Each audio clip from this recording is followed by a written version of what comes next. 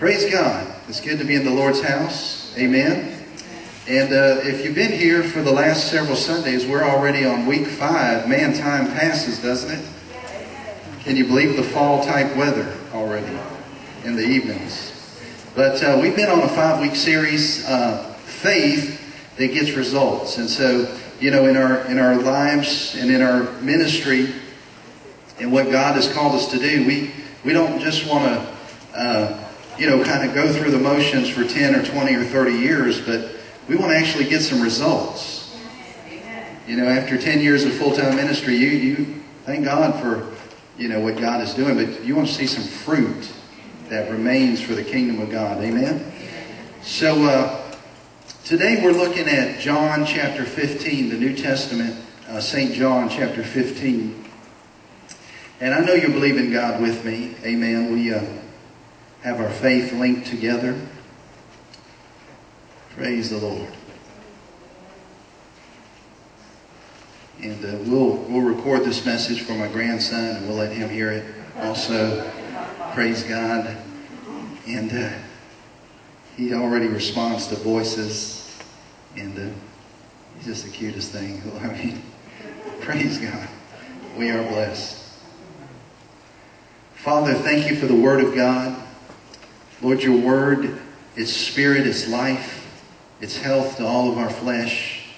We trust the Holy Spirit again today for utterance in the Holy Spirit, that I should open my mouth with boldness and speak the Word as the oracles of God, a word in season, that the people of God, even as David seemingly faced overwhelming odds against the giant Goliath, that, Father, you would give unto us 5 smooth stones from the living Word this morning.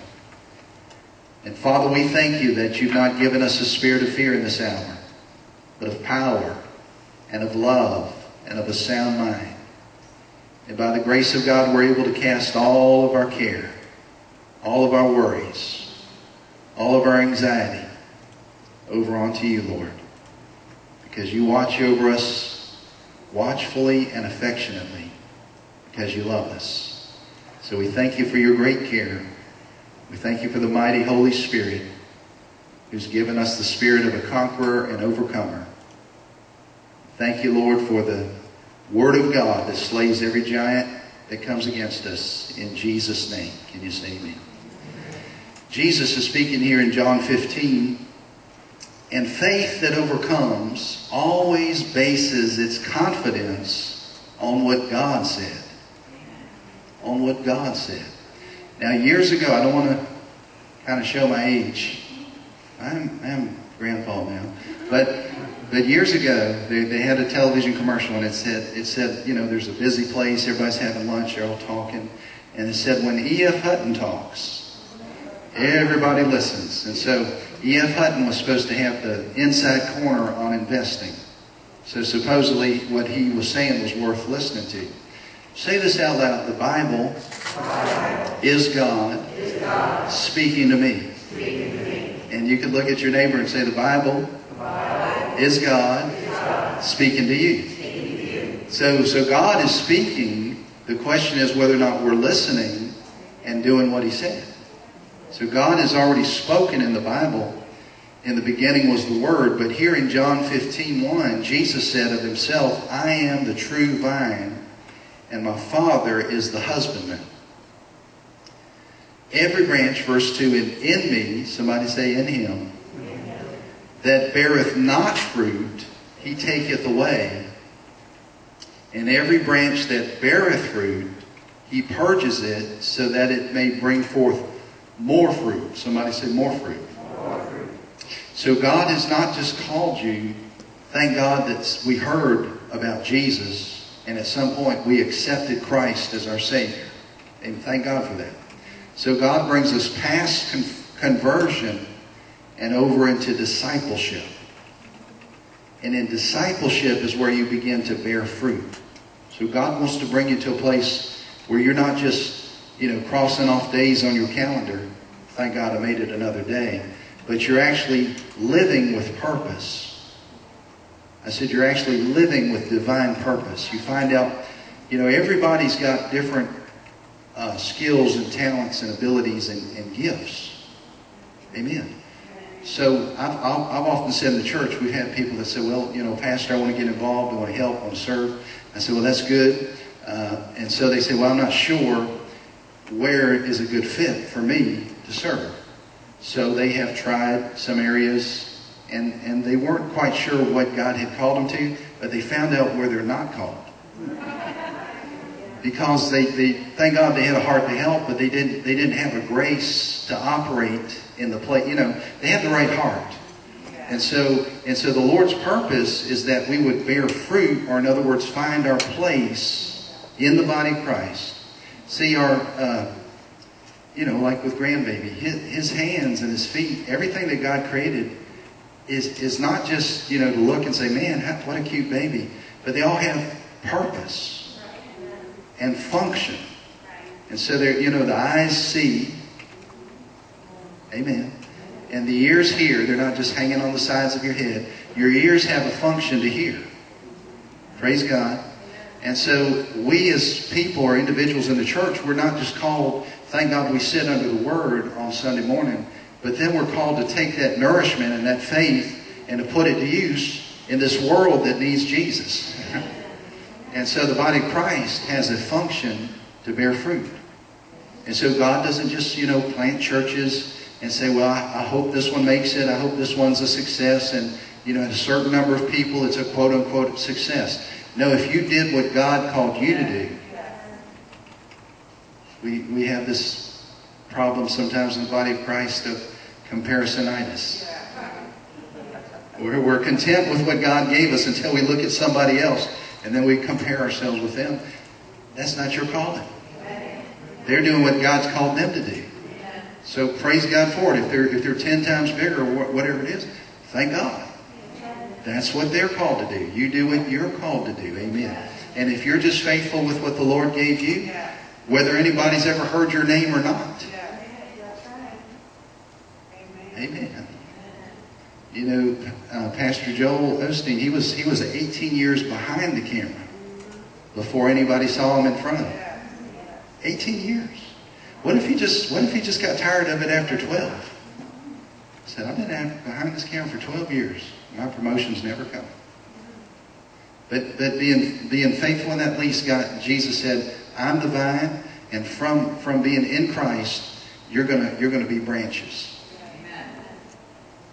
So as soon as, you know, in my garden, when those branches get out of control, or those bushes try to get 12 foot high, and I start trimming them, when you trim them from the vine, they start to shrivel up. So there's no life apart from the Word. There's no life apart from God's Word. So faith that gets results is based in, rooted in, grounded in what God said. I'm not coming based on what my theory or my opinion, but it's based on John 15, what He said. He said, I'm the true vine. Every branch in me that doesn't bear fruit. So there's two categories. There's branches that don't bear any fruit. And then there's branches that bear fruit. Amen. Praise God. I said, praise God. So He purges it, and that purging process doesn't seem pleasant, because listen, I'm just gonna bless you with this morning. During the purging process, it actually looks like decrease. Sometimes you've gone forward with God and you said, by now I would expect it to got to this certain level. But in a purging process, when God kind of cuts things back, or some things that are there, but they're not bearing any fruit, to a lot of people looking on, it looks like decrease. They're like, man, they must not be doing what's right. That looks like less than they had 5 years ago. But there is a season or a time of purging so that the next harvest season you bear even more fruit than you did before. So some people have mistaken the purging season as decrease. I've seen that, and I've been there, and I've asked God about it before, because it looked like decrease. And the Lord said, no, there's a purging process so that you can come back even more fruitful than you were before in your last season with me. Hallelujah. So in verse 3, Jesus said, now you're clean through the word which I've spoken to you. So God's word has the power in it, in Christ, to cleanse you from sin and wrong thinking. The world is full of wrong thinking. Jesus said, here's a key to getting results in your faith. Abide in me. So he didn't say, visit me on Sundays. The word abide means that becomes where you live at. We're not just Christians on Sunday in church. Praise God. Because a lot of times when you step out in the world, that's where the challenge comes. Because everybody out there is not saved and walking in love and full of the Holy Spirit. Praise the Lord. I said praise the Lord. So Jesus said the key is you live in me, abide in me, and I live in you. As the branch cannot bear fruit of itself except it abide in the vine, no more can ye except you abide in me. So either one pastor wrote a book, and it was a choice. It was faith or frustration. So it's going to be a choice. You're either going to learn how to walk by faith in the kingdom, or you're just going to kind of be frustrated because things aren't seeming to work as they should. Are you here this morning? How many of you know sometimes people have even gotten mad at God when something didn't seem to come through as they thought it should? They got mad at the Lord. Where there's no problem with God. There's no lack of power in His Word. It's on the receiving end. I said it's on the receiving end. Can you see that? So it's not with God and His Word. It's we say, Father, where did I miss it? But you know, sometimes we get full of pride and we think, well, I did everything right. We check off our little list of here's the 5 keys to breakthrough. I did all of them, and how come it didn't happen, Lord? And we question God. But how many of you know that's the wrong thinking? We should come back and say, Lord, where did I miss it? Where did I mess up? It makes a lot more sense because God doesn't miss it. He doesn't miss it. 100 times out of 100, He's perfectly lit. If you look at the life of Jesus, He didn't miss it. Now, some of the people looking on, His disciples, sometimes they thought He missed it. That sermon He preached in John chapter 6, on a particular day when He preached about, He said, like my blood is drink for you, and I'm going to be part. And they said, Lord, what are you preaching on? And a lot of the crowd left. John 6:6. From that day, many of them left Him and followed Him no more. So they thought He missed it that day. They said that sermon, that was over their heads, and I would have waited a few Sundays to preach that one. But the Lord is always perfectly led. He said, I say nothing except my Father says it. I do nothing except I see my Father do it. But how many times have we just done things and said things and then just said, okay, God bless it.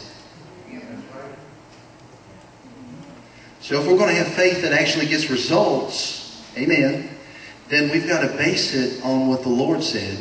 And He said we've got to live in Him or live in His Word. And so even our scripture reading isn't just something we visit on Sundays once a week. Listen, we need more Word than once a week.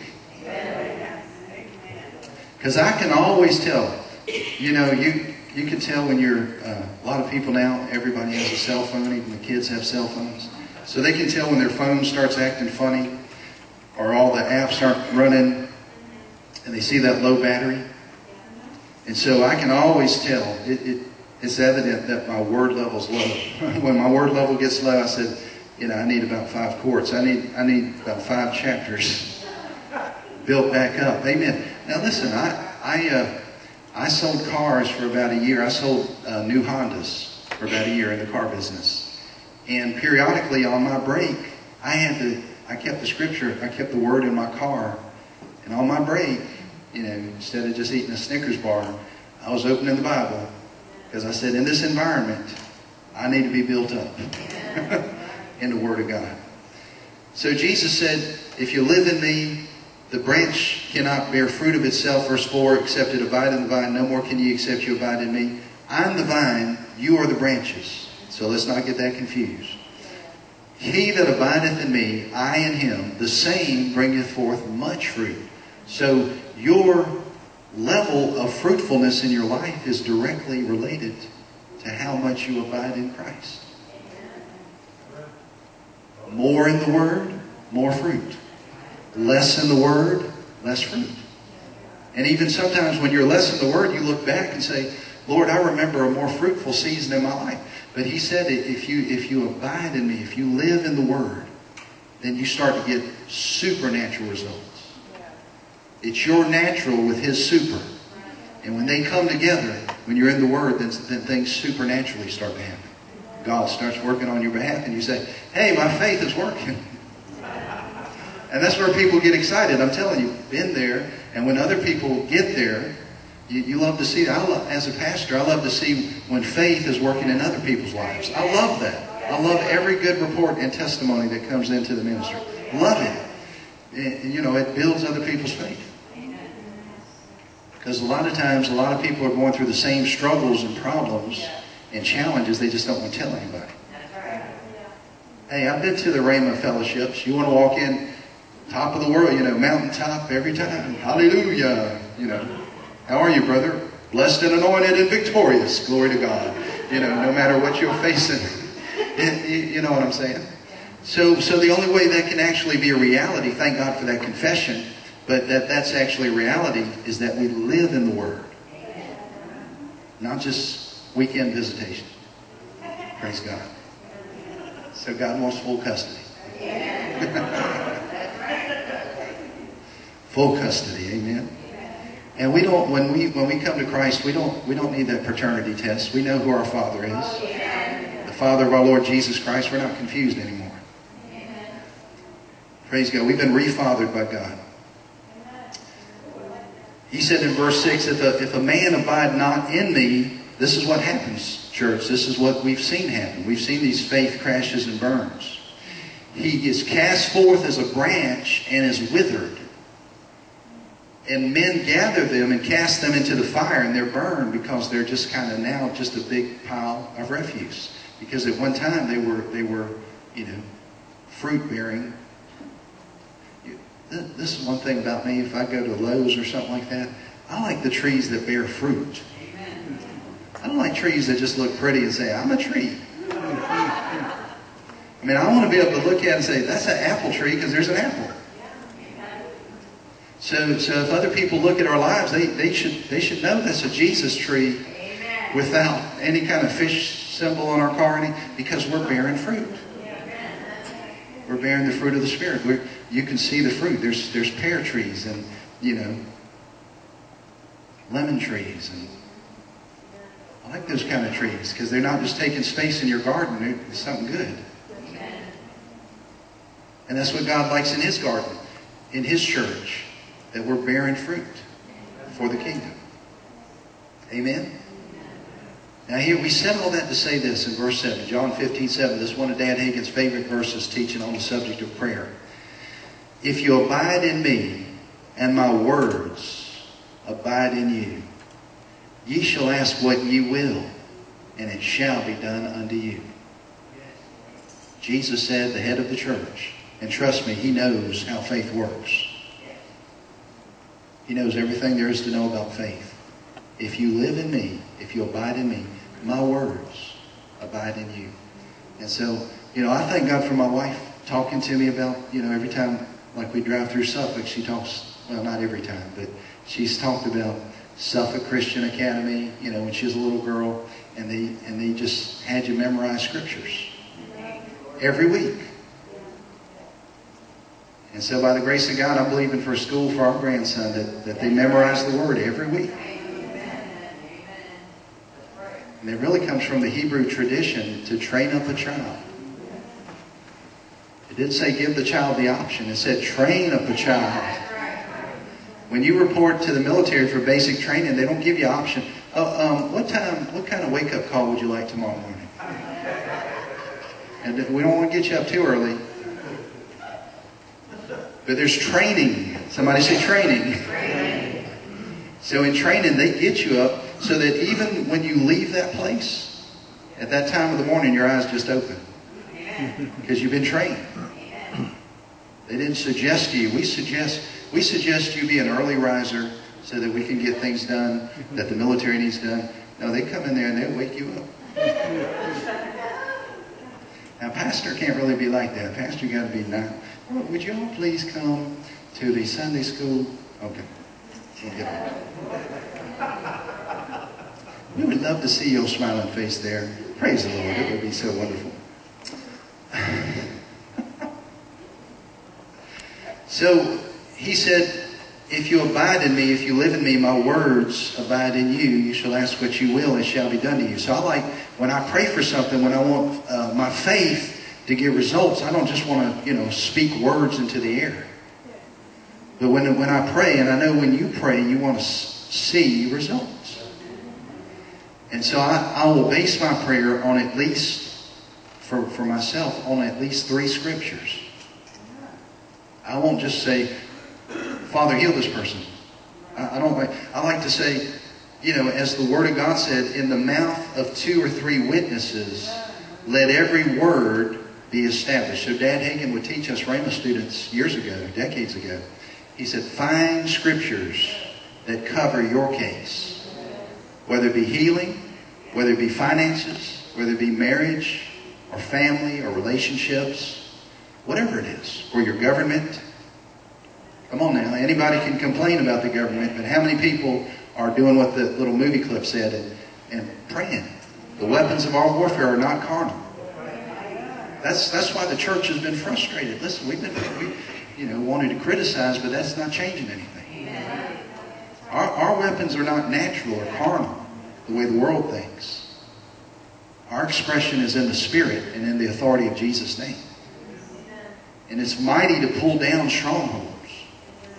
And if you really study that about mental strongholds, that's where people get deceived. They believe a lie to be the truth.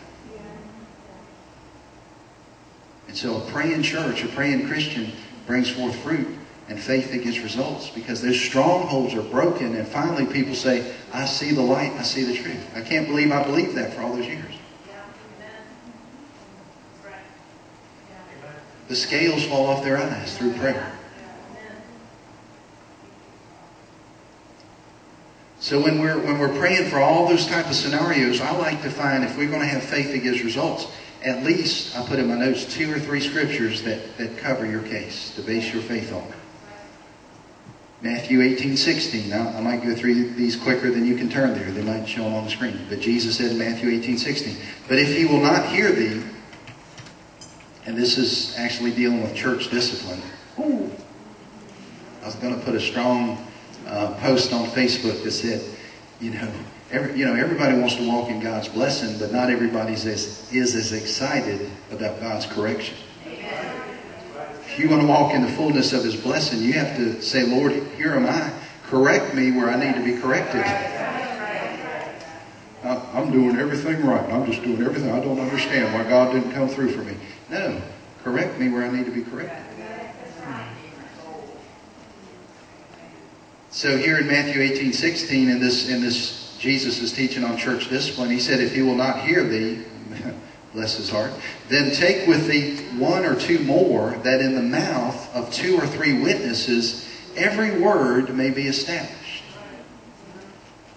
So we find at least 2 or 3 scriptures. Listen, church, this is an Old Testament and a New Testament principle of the Word. At least 2 or 3 witnesses. So for years for healing, I like to take Isaiah 53:4 and 5. That he was wounded for our transgressions. He was bruised for our iniquities. The chastisement of our peace was upon him. And with his stripes we are healed and made whole, if you study the Hebrew. So himself took our... Then I go to Matthew 8:17. This is the second witness. The first witness was Isaiah. The second witness is Matthew. That it might be fulfilled by the prophet, what the prophet said. That himself took our infirmities and bare our sicknesses. Because he cast out the spirits with his word and he healed all that were sick. That's Matthew 8:16. And then in Matthew 8:17, that it might be fulfilled. So Jesus came and fulfilled his own word. So God didn't just leave a word or a promise out there, but he himself fulfills it. He watches over his word to fulfill it. Then the third witness I get is Peter regarding healing. There's 2 or 3 witnesses. 1 Peter 2:24. 1 Peter 2:24. Referring to the Lord Jesus, who his own self bare our sins in his own body on the tree, that we being dead to sin. One time that jumped off the page and slapped me upside the head.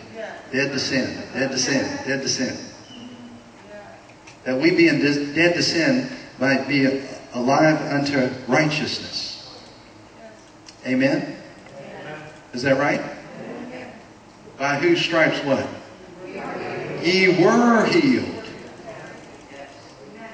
Brother Hagin was teaching this one day, and a lady came up after service all excited and said, if I was healed, then I am healed. And he said, that's exactly right. And so Isaiah was looking forward to the cross. Peter is looking back to the cross. So you were healed. So it's not just some crazy, oh, that's that Word of Faith group. They think, God can heal anything. Yeah. Based on what? Based on 2 or 3 witnesses as the Word of God prescribed. That's where your confidence is. Not in what, some preacher says or something like that, but in God's Word. God said it. I believe it. That settles it.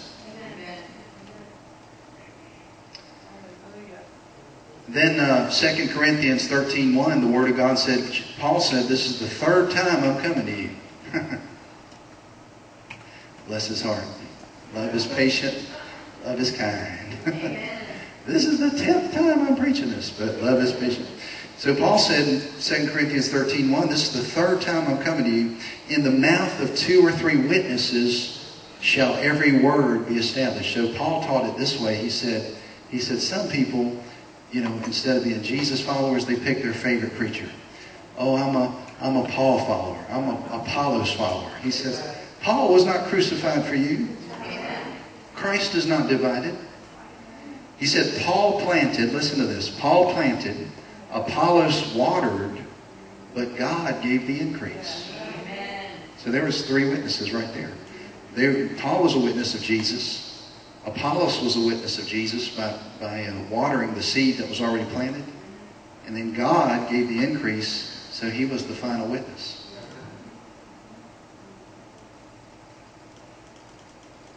God's watching over his word to perform it.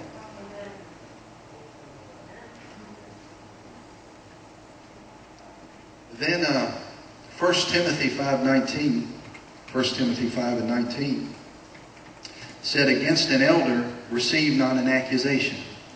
Well, that shut a lot of gossip down the church right there. There's too many people, well, thank God not now, but, in times past, certain churches, they say, well, what after church, they say, what are we having for lunch? They say, a roast pastor.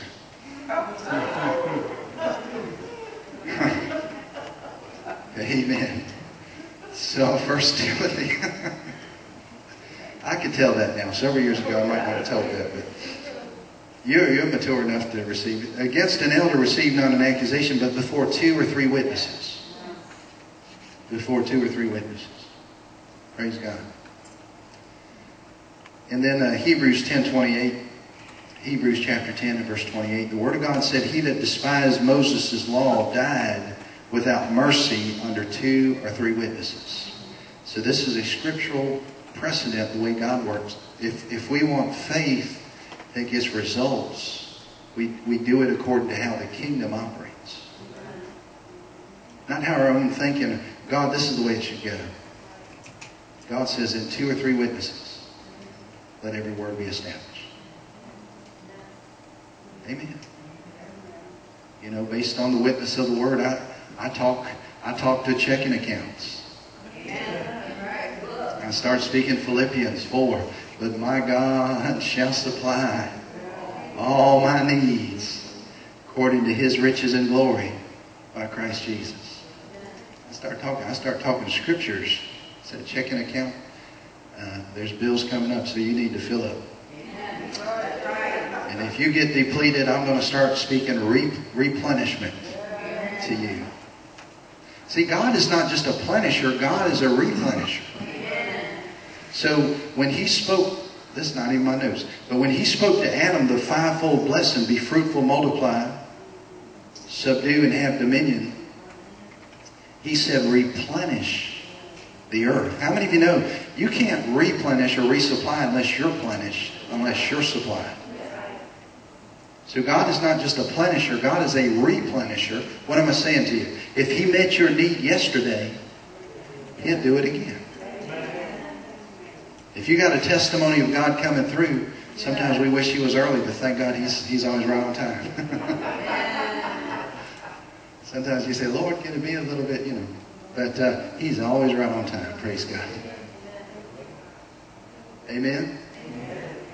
And then we'll close with this. If we want faith that gets results, we've got to meditate on the Word, or speak the Word, read the Word, talk the Word. And one of the biggest blessings God gave me, because he knew in my life it was a calling to ministry. So it was tough for me knowing that to work in secular corporations sometimes. I was challenged with it. But God always gave me somebody I'd never met in my life to talk Scripture with. There was always somebody that we could talk the Word with. I said, thank you, Lord. That means more to me. That's such a blessing. Somebody we can talk Scripture together. But Psalm 1, it's the very first Psalm, said, blessed is the man, fortunate, happy, to be envied. That's us.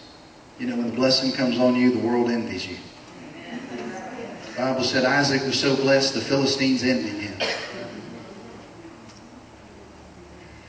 Blessed is the man that what? Walketh not, number one, in the counsel of the ungodly. The world's got a lot of counsel in a lot of areas. Well, you should do this. You should do that. You need to do this. Number two, nor standeth in the way of sinners. Well, I'm just trying to be a light to them. Well, don't let what's on them rub off on you. Amen. And the next thing you know, you're not interested in the things of God. Praise the Lord. Thirdly, what? Sitteth in the seat of the scornful. There's those that just sit back and kind of mock and criticize. I mean, they're not bearing any fruit themselves, but they do feel like their job is to criticize those who are doing something. Bless their hearts. Sitteth in the seat of the scornful. Which really, that's a spirit, if you get to the bottom root of it. And again, in prayer is where you deal with it. You can talk about me. You can talk about me. As much as you please. As much as you can talk about me. As much as you please.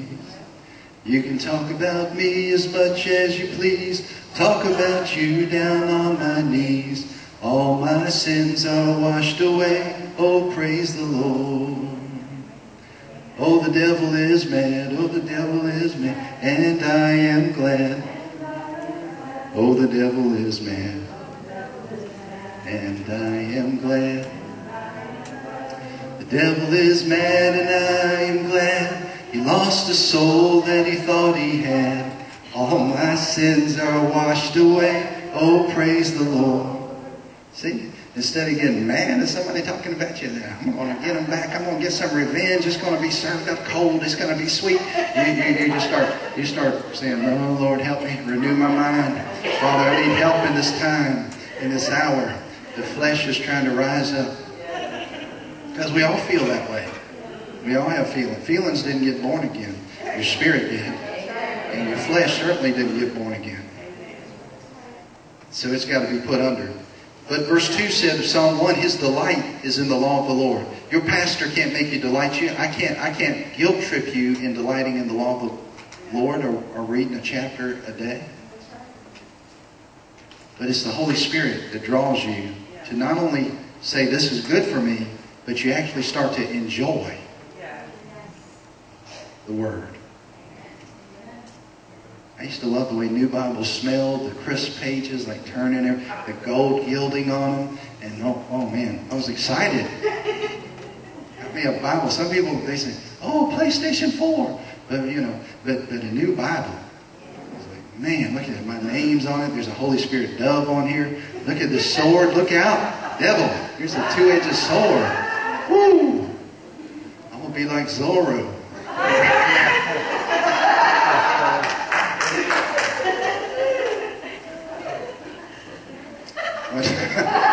All them soldiers came after Zorro, you know. He's swinging on the chandelier and they can't get him. He's on the table.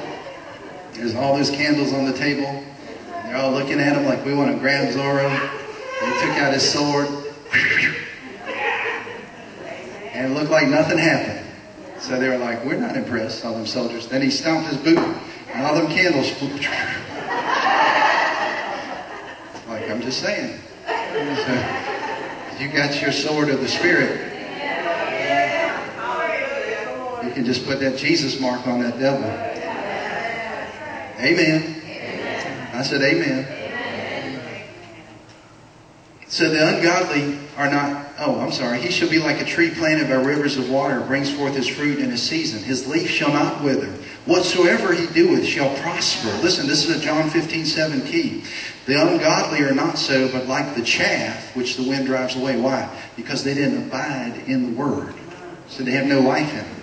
I don't care how the world perfumes it, sprays it, lights it, wind machine, whatever. There's no life there. Praise the Lord. Praise the Lord.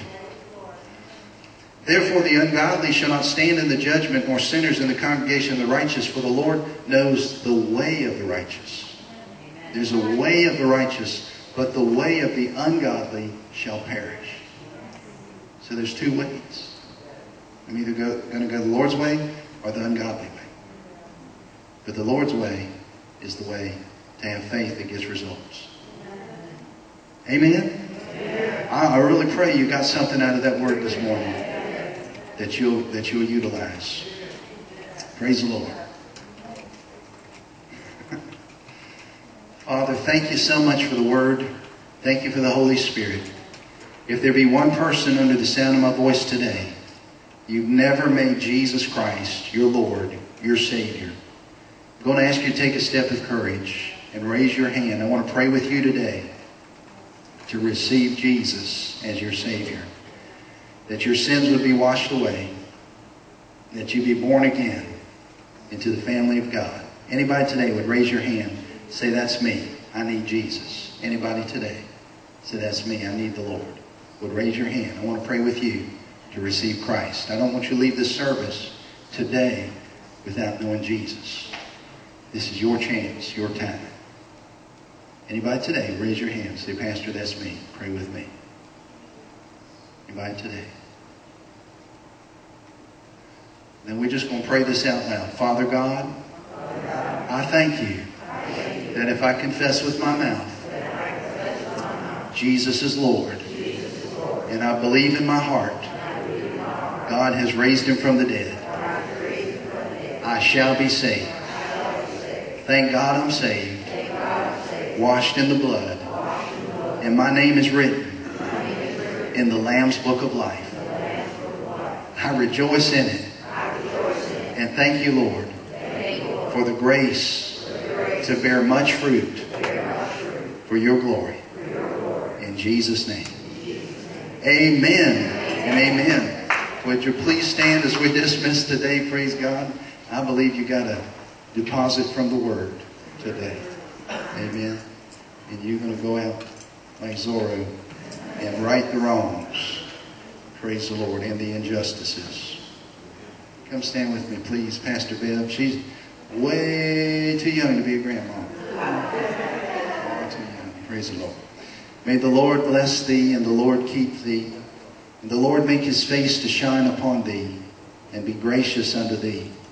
The Lord lift up his countenance upon thee, and give thee peace. Our prayer is the love of God, the communion of the Holy Spirit, and the grace of our Lord Jesus Christ be with you all. We call you blessed. We love you. Don't forget tonight at 7 o'clock. We'd love to see you back again. God bless you.